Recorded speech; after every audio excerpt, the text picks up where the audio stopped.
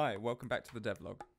I've done a lot of work this week on the game's interfaces, including 2 new systems to tell the player what's happening in the forest. Before I get to that though, I've created a Discord channel for the game. I'd love to engage with you all a bit more, and it seems a perfect way to do that. The link to that is in the description, and it should be super easy to join.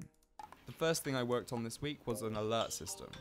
I made a paper mock-up first. Alerts will stack on the left side of the screen throughout the game whenever something noteworthy happens. Alerts could include employee thoughts, problems with machines, and random events occurring in the world. Having sketched a basic design on paper, I got to work putting together the alert design in Unity. Each alert consists of an icon representing the object creating the alert and a text box, which is space for a description of the alert. I built it to be pretty easy to create an alert in the code. I just pass in the object and the text, and an alert is automatically created by the alert manager. Having said that, I had some problems with positioning at first.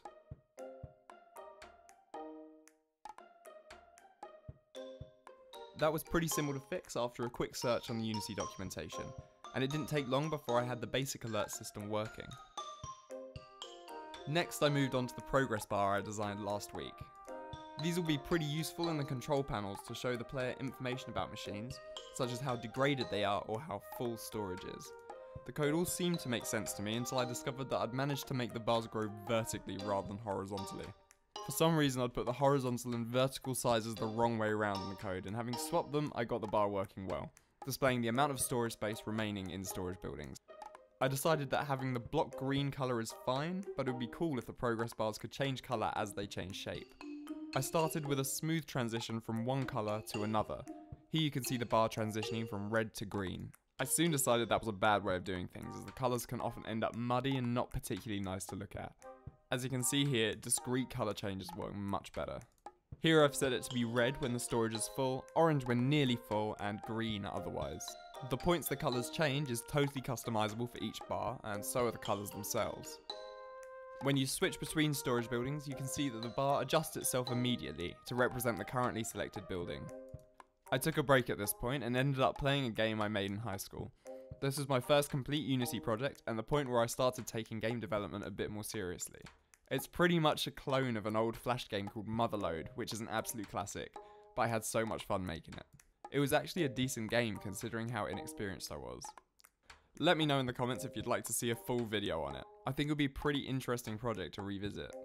Right, so back to work on the game. I started Wednesday by making control panels for all the machines and added a health level to each. This goes down as the machines process items until eventually they break down. I'll be adding mechanics at some point which will maintain and look after the machines, and this is the first step towards that. As you can see here, as the machines process, the progress bars show the machine's health decreasing. When they finally break down, an alert is triggered including the name of the machine and an explanation of what has happened.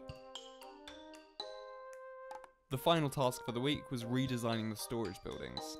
I'm pretty tired of the weird empty fenced area the game's got at the moment and decided now was time to fix that. I started with a mock-up on paper and decided to just go for a simple wooden barn style building, where each size of storage building is painted a different colour.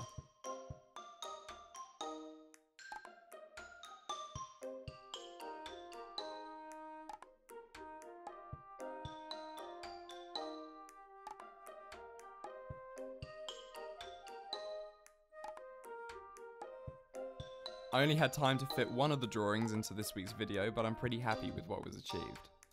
I like the corrugated look of the roof, and will probably be using that texture again in other buildings. I expect to be finishing off the rest of the storage building drawings next week. That's all for this week. If you liked the video, remember to subscribe, and I'll look forward to the next one.